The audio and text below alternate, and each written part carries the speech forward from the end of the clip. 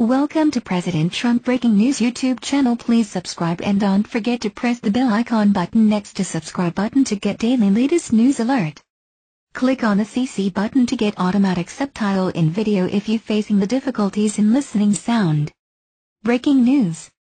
North Korea accuses USA of seeking nuclear war as bombers fly off Hermit State's coast.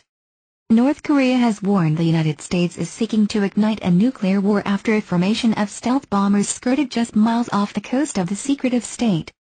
Kim Jong-un's regime said the mission had aggravated the already tense situation on the Korean peninsula and warned the U.S. not to attempt to threaten or blackmail the North. The threat comes just days before Donald Trump is set to visit Seoul, and intelligence agents have reported a nuclear or ballistic missile test by the Hermit State could be imminent. U.S. Air Force commanders yesterday confirmed a pair of B-1B stealth bombers had flown a training mission near the Korean peninsula.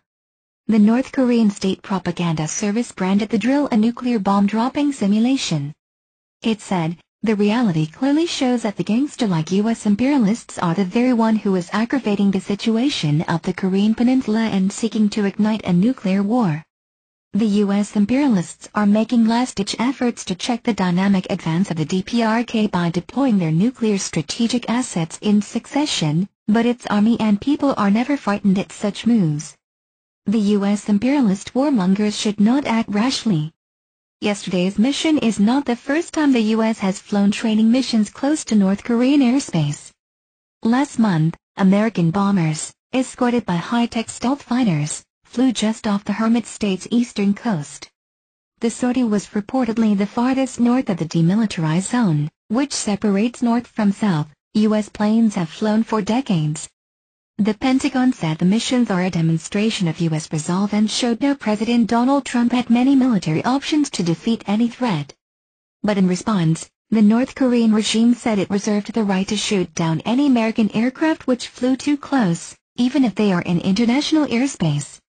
Mr. Trump is set to embark on a 12-day Asian tour today, which will see him visit 5 countries, including South Korea.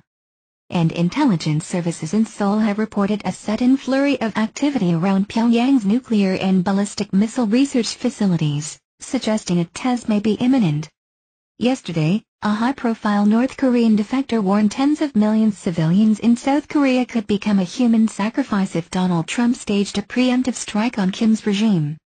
Ta Young-ho, who served as a deputy ambassador at the North Korean embassy in London before he defected last year, told U.S. lawmakers North Korean commanders would not hesitate to order their troops to fire at the first sign of an attack.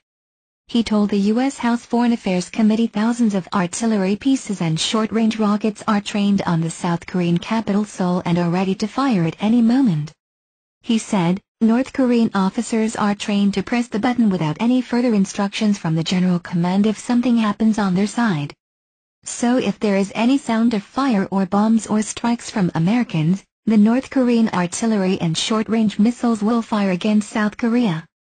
I strongly believe that if there is any preventive or surgical strike of whatever, war will be won by America and South Korea, there is no doubt about it, but we have to see the human sacrifice from this military option." So, what you think about this news? Please share this news to your social contacts and comment in below comment section, and don't forget to subscribe and don't forget to press the bell icon button next to subscribe button to get latest news alert daily. Thanks for watching this video. Please keep your support always.